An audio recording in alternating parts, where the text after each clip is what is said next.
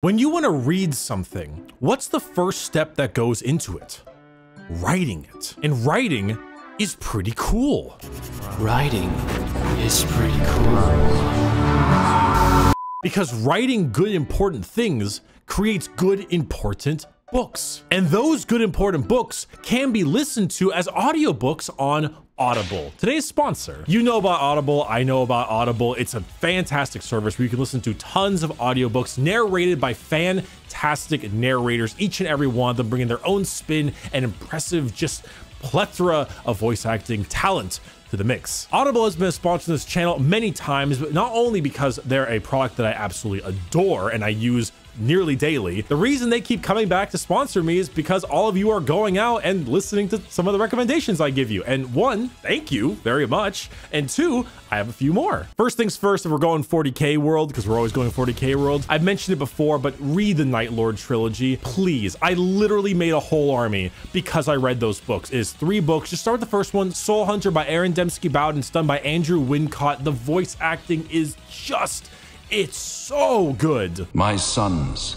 the galaxy is burning, warring through the centuries as the talons of a murdered god. For non-40K stuff, if you haven't read Misery by Stephen King, I'd really recommend that. The movie is incredible, but the book itself is equally as good. Really well done, and it's a great audiobook to throw on as well. It's very uncomfortable in all the kind of good ways. And if you want something a little more philosophy, I guess, try reading the Myth of Sisyphus by Albert Camus. It's a philosophical book about Sisyphus and how to live your life and absurdism, this and that. I use it a lot for my day-to-day life. I really like that book. Anyway, there's some recommendations. Check them out. Look at the description as well. Going to audible.com/Bricky or text Bricky to 500-500 to go ahead and get started on your audiobook journey immediately. And thank you very much for sponsoring this video, Audible. And let's talk about writing. Hello everybody, my name is Bricky, currently serving 10 to life in my own home because I had COVID the last week. It wasn't very fun, but I'm better now. All's good. I feel mostly, well, I'm mostly better. The Elden Ring video though did very, very well. That was pre-COVID and everything. Glad all of you liked it. I really enjoyed writing that one. I felt like the pacing was a little bit better and I had a lot to say and it was a long video, but I think it did a pretty good job at explaining what I wanted to say. And I even almost kind of changed some of my opinions with some time. So I might make a follow-up video to that one like 6 months down the line after the game's been out for a while, but we'll determine that some other time. My arm has also been healing up rather well, as you can see. And you know me, I like my hand motions. I like my movements. This battle is about to explode. Fight! Sonic Kapoor! Salaso!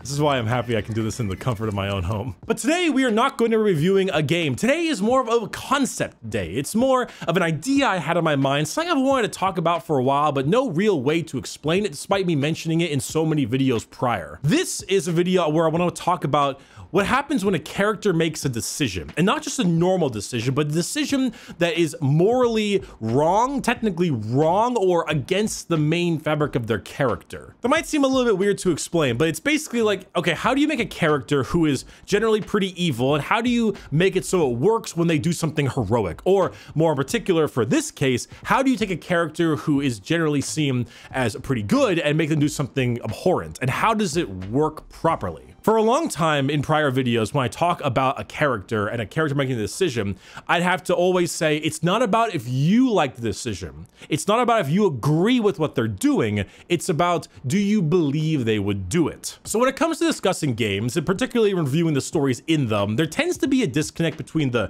right choice and the one the character makes. Now, the right choice, in quotations there, it depends on a certain set of specifics. And I normally fix these into 2 different categories: a technically right choice, or like a mechanically right choice, and then a morally right choice, which already has its own weird set of circumstances because moral relativism. Now, a technically right choice is a very simple one. That is when they make the right mechanical or technical choice in a situation, like picking the right ball out of 3 cups, aiming the gun and hitting their shot and doing a really good job at that, having the guy make the 3-pointer basketball shot to win the game and the series and all this kind of stuff. You know, it has them do a technically right choice. And often often those are set up in the skill of the person, or perhaps just, you know, maybe a little bit of luck. 007 can do something crazy like shooting a gas tank to explode and kill a bunch of guys because he's a super secret agent and he thinks on his feet. The person who threw the basketball probably had all this time where they weren't very good at basketball. They kept training and training and training, and then they finally did that big hero moment and they saved the game. You know, it's all been set up like that. But then there's also morally right choices, which is more on the lines of like sacrificing oneself to save many people, or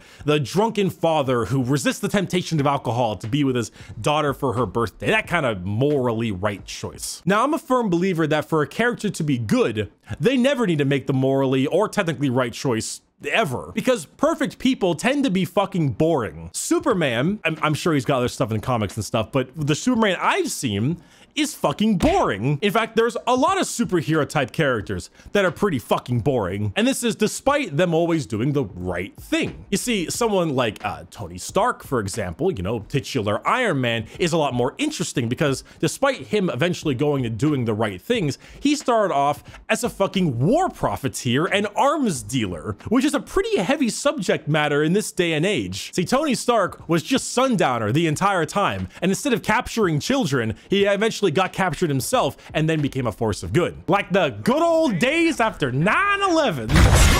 However, despite this, I'd say it's one of the reasons why super villains are often the much more interesting characters, because they are doing morally wrong things, but there's a reason for it. They either have trauma, revenge, they're crazy, who knows. Good people do the right thing because it's right. Villains do the wrong thing for insert slew of reasons. And that's what creates interesting backstory. That's what makes the superhero villains generally more interesting than the heroes. At least to me. Villains who are evil just to be evil are generally really boring unless there's something else going for them, i.e. someone like the Joker, who his entire mysterious persona, not only that, but also the way he acts and his personality is what makes him interesting, despite the fact that he's, you know, just a force of crazy chaos. Hell, Michael Myers is just pure evil, but he's interesting just from his aesthetic alone. So when good people who normally make the right choice, and I'm gonna say good people, not protagonists, because there can be evil protagonists plenty, when they end up making something that is the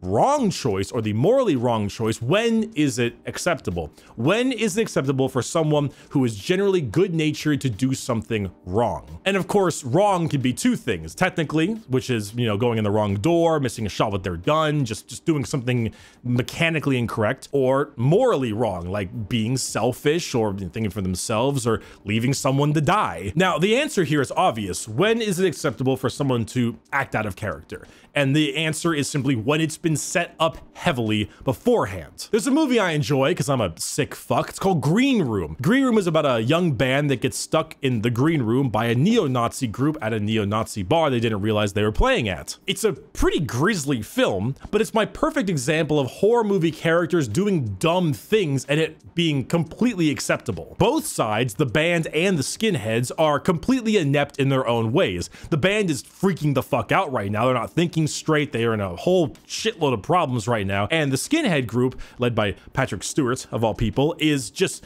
completely disorganized and they're having lots of issues within. So an inept neo-Nazi group and scared shitless band kids are going at each other and they both do stupid things, but it works for the context of the story. On the flip side, there's a movie I really like called Event Horizon, but in Event Horizon, it's all a whole bunch of very well-trained spacefaring people. And the first third act of the movie, they're pretty dumb. They split up a lot, don't check in enough. They go out and they just do very dumb things in the first act. It doesn't make sense for the characters because they're so like highly trained people. They were here for this main mission to find this ship and they end up acting like morons despite the myriad of examples that things have gone wrong. Now later on in the movie, Sam Neill starts making dumb decisions, but those work because he's got his own motives and all that stuff. But in the beginning, it really rubbed me the wrong way. The harder thing to discuss is when a character makes a morally wrong decision. And this is the one that takes a lot more to get right. Because in order for you to make a character go completely against their main code, so to speak, it has to be set up pretty heavily beforehand. I find this particularly annoying on the flip side for superhero films because often I feel like the character didn't really go through either one, enough training, or two, enough of an emotional,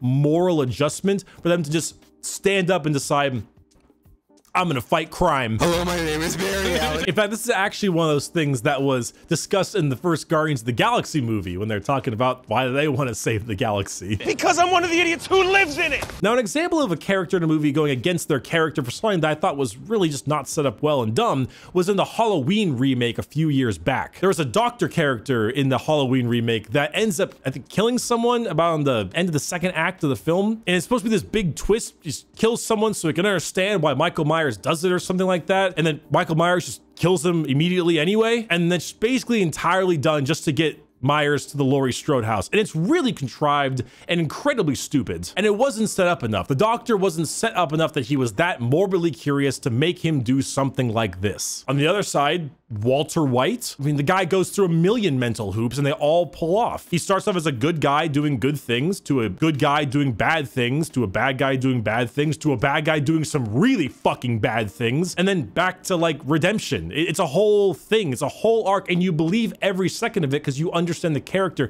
and how it's set up. You know why Walter is refusing the money for his chemo treatment because he feels like less of a man by doing so. He always feels like he's just living an uneventful, unenjoyable, and overall uninteresting life, and handouts is the last thing he needs right now for his own mental health and, well, ego. And now we can finally get to the part of the video which is the reason why I wanted to make this video in general. We can finally stop setting up everything and start yelling. This entire video, the whole want for me making this video was from one game, The Last of Us. The Last of Us 1, not 2. That's a whole thing there. Last of Us 2 will require like a 3-hour video for me and multiple playthroughs to truly say what I want to say about that game, and I don't have the time for that. So, the first game, Joel is a character we know, and he is the greatest of guys. He ain't even hurt. How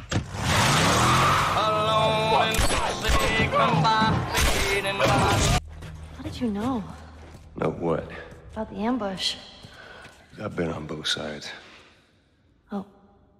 Now, it's hard to stick Joel in an alignment chart based on his prior actions, but he kind of bounces around here and there throughout the game. Now, I've beat The Last of Us 1 maybe like 12 times, and that's me lowballing it. It's one of my favorite games of all time. I still think it holds up magically. So a few years back, I actually streamed it, and at the end of the game, I put the entire chat in emote only mode so no one spoil anything and just let it play out, because many people had never played it before and they were watching it for their first ever time. If you need a refresher, this is when the Fireflies end up taking Ellie and are going to go ahead and do surgery on the cordyceps in her brain, ending up killing her in order to make a vaccine. And Joel takes this pretty well. Where's the operating room? I ain't got time for this. Where?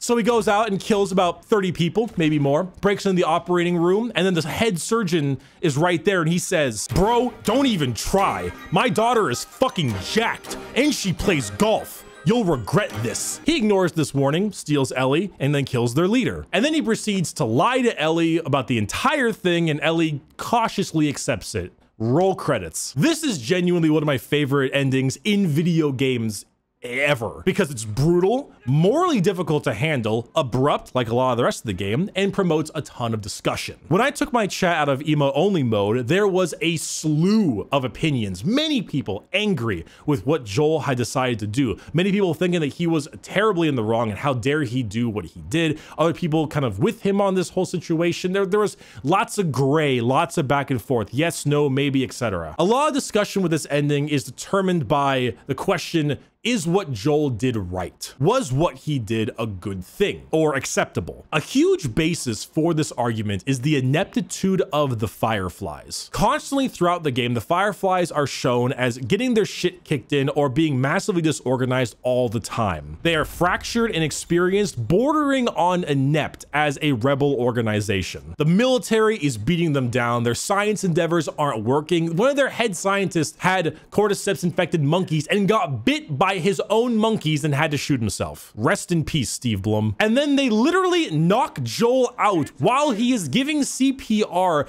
to the savior of humanity, one of the only, if not the only, immune people in the world. So they take her right after that fact, and under 24 hours already plan on operating on her and killing the only immune person in the world without any kinds of tests, observations, or anything in between. See, personally, I don't think this was planned by Naughty Dog. I think it's just kind of a happy accident that they came off as so inept, because it more so was just a way to get Joel to do what he did and have kind of a time limit going along with it. But despite this whole thing, the Fireflies appear to be very reckless, disorganized, and inept at their job. So with the prior knowledge of the Fireflies and their poor way of handling Ellie, we can generally infer that what Joel did was actually pretty justified at the end of the day because of, you know, like what was going to happen, right?